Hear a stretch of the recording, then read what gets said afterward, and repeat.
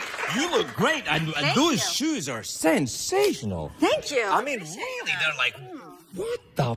I mean, really? Are they very good German accent, by the way. Oh, yes, I forgot you were German. So? I wasn't trying to be in any way... Sure. Wow. Yeah. It's just, you know, people do it with me with the accent. I can hardly hear your accent at all. Oh, thanks. I can't do your accent, by the way. And I can't do yours. It's very good.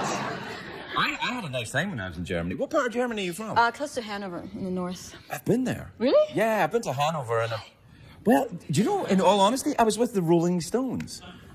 I know. Well, that's a good excuse. Yeah. I was traveling around with them, and I went to Hanover. And nice. They were doing the show, and I wasn't. When did you move to America? On and off for the past 20 years. You've been here? Really? Gosh, you're very good at acting and stuff, aren't you?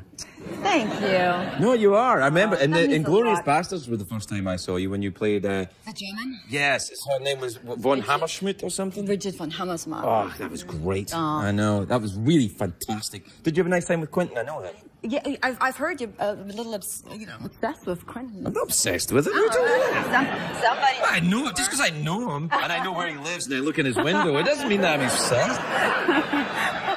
Is that? Do you know we talked before, of course? We have, on the phone. Yes, because your boyfriend was on the show, Josh. And I happened to... And you phoned him. I know. And he took the call. That's true. He better. No, that would... See, if you'd have been thinking ahead, you would have had a clip of that, but you don't think ahead, do you? Do you and Josh like to, smoke reefer and walk around outside and look at stuff? Who doesn't? Al-Qaeda.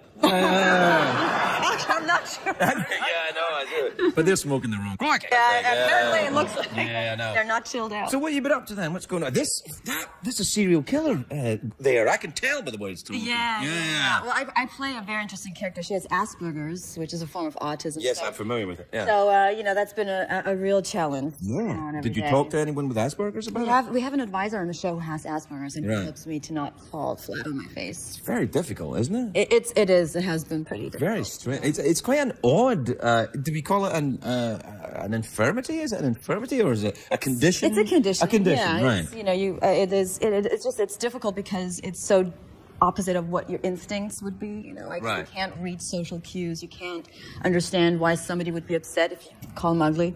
It's sort of like a weird. Yeah, I should probably get checked. It is Hollywood. There's lots of people. I know. I think I might have run into it a couple of times.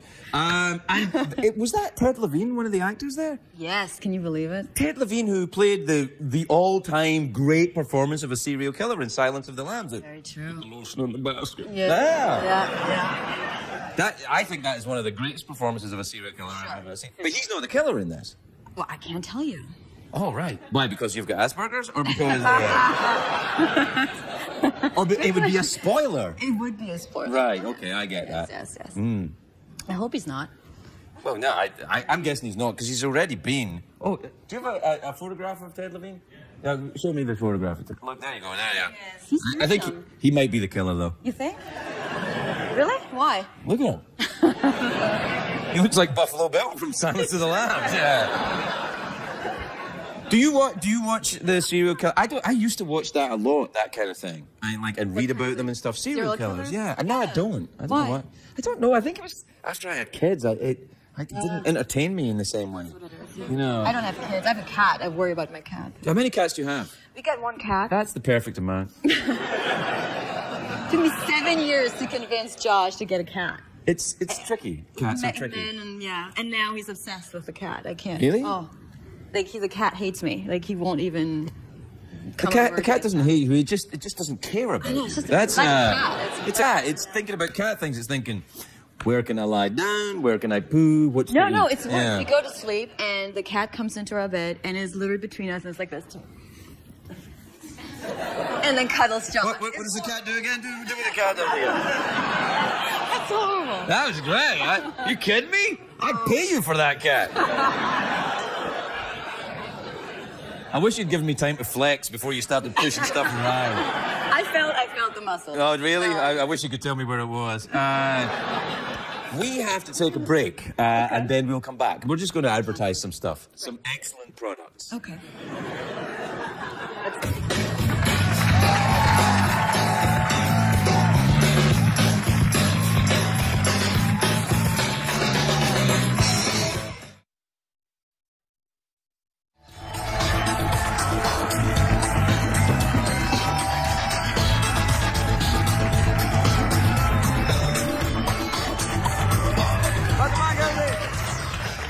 Welcome back. Diane and I were just talking about cups, actually. She noticed that my cup was a little more ornate. Your finger just touched me by accident. Did you feel that? Of course I did. I was like, oh, man. It was like I was Josh and the cat was on the bed. I'm a very touchy person, though. Are you really? I am. Now, is that stereotypically German or not? No, not at right, all. Like, but Germans don't even, like, hello, wie geht's?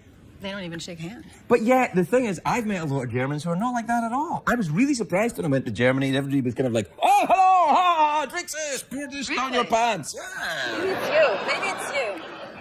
It might be me. I don't think so. I didn't find them reserved at all. Oh, good. Well, that's good. Good. They were Bavarians, though. I was. Oh, totally different. Oh, really? Oh, yeah. Yeah. They're still Germans.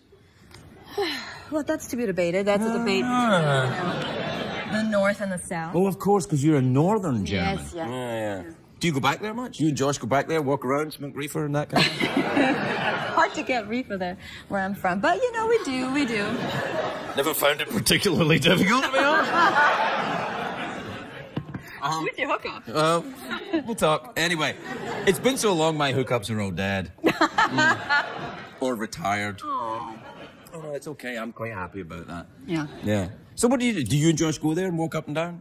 We do sometimes. I mean, I'm from a very small village, so it's not really Hanover. But so, you know, we go back once or twice a year. Do you go to the small village and say, hey, bitches, I'm in Hollywood. What's up? Kind of. That's this bar after school that, you know, the kids would go. A bar after well, school? It's like a cafe that turns into a bar. Right. And when I was growing up, that was like the coolest bar you could work as a girl. Like, you become a waitress, and people thought, you know, they hired only the cutest girls. And I tried to get a job there for 2 years, and they wouldn't hire me. You didn't make the cut? Well, I gotta see this village.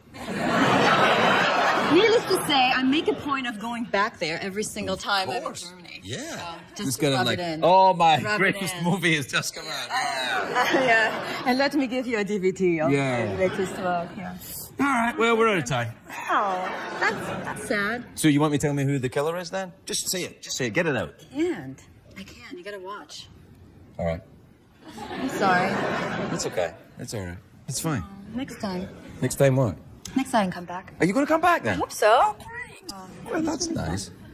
Is this your awkward moment? Yeah, you want to do an awkward pause? A little awkward pause, and then we'll bleed into a comfortable moment, and then we'll just go to the commercial break with no talking at all. We could. Okay, let's do it.